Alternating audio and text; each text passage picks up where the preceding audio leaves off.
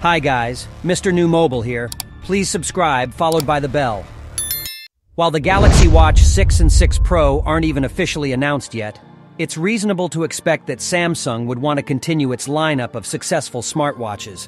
With that in mind, and based on Samsung's previous release schedule of Galaxy Watches, which has always been extremely consistent, we can speculate that the Galaxy Watch 6 and 6 Pro could be released in late August of 2023. Currently, we expect the Galaxy Watch 6 Pro to have the same price as its predecessor, the Galaxy Watch 5 Pro.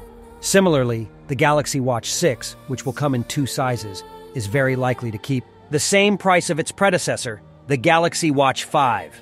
The cheapest Galaxy Watch 6 series model would be the GPS-only, smallest 40mm one, starting at $279. On the other end of the price spectrum, the Galaxy Watch 6 Pro, likely to only be available in 45mm, will cost up to $499 for the variant with both GPS and cellular connectivity. Unlike the Apple Watch, Samsung has chosen a different design language for its smartwatches, with a circular watch display akin to a traditional watch. Both the Galaxy Watch 6 Pro and 6 will have one protected by glass, with that being Sapphire crystal glass on the former and Gorilla Glass on the latter.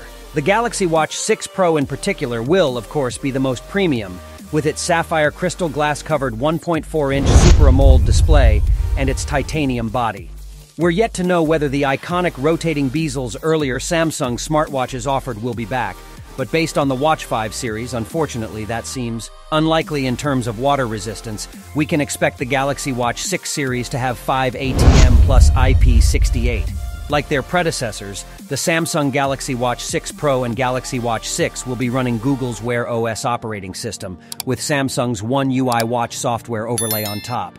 Galaxy Watch 6 Pro speculated sensors: Samsung Bioactive Sensor, Optical Heart Rate Plus, Electrical Heart Signal, plus Bioelectrical Impedance Analysis, Temperature Sensor, Accelerometer, Barometer, Gyro Sensor, Geomagnetic Sensor, Light Sensor.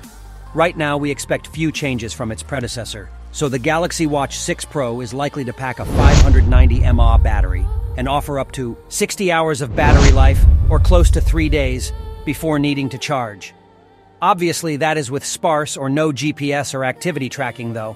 As for the Galaxy Watch 6, it'll likely pack a much smaller 284 mAh battery, and in turn, offer lesser battery life.